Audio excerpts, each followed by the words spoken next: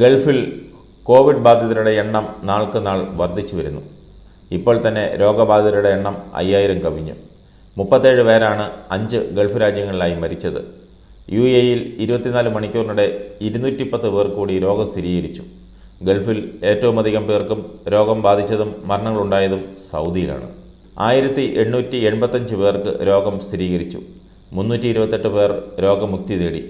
21 പേരാണ് സൗദിയിൽ മരിച്ചത്.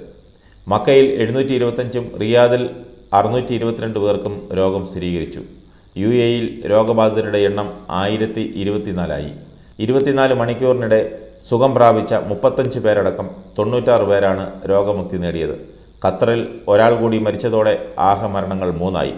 പുതുതായി രോഗം സ്ഥിരീകരിച്ച 114 പേരടക്കം ആകെ രോഗബാധിതർ 949. ഇതുവരെ 72 പേർ സുഖം പ്രാപിച്ചു.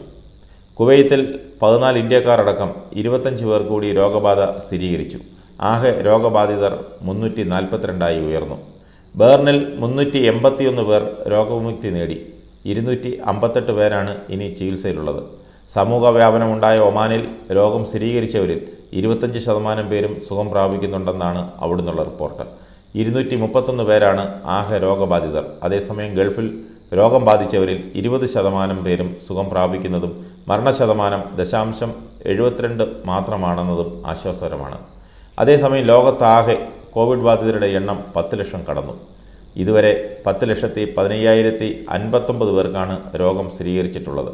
വൈറസ് ബാധയെ തുടർന്ന് മരിച്ചവരുടെ എണ്ണം 53,167 ഉയർന്നു.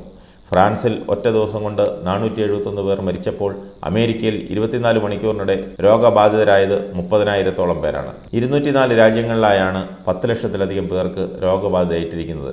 അമേരിക്കയിലും യൂറോപ്പിലും ദ്രുതഗതിയിലാണ് രോഗം പടർന്നു പിടിക്കുന്നത്.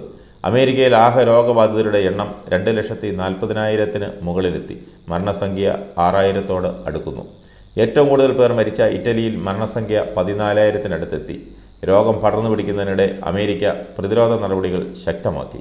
മുതിർന്ന പൗരന്മാരുടെ സംരക്ഷണത്തിനായി പുതിയ മാർഗനിർദ്ദേശങ്ങൾ അമേരിക്കയിൽ കൊണ്ടുവന്നു. ന്യൂയോർക്ക് ഉൾപ്പെടെ രോഗം പടരുന്ന മേഖലകളിൽ ഒരാൾക്ക് പോലും മാസ്ക് ധരിക്കാതെ പുറത്തിറങ്ങരുതെന്ന് കർശന നിർദ്ദേശം നൽകിയിട്ടുണ്ട്.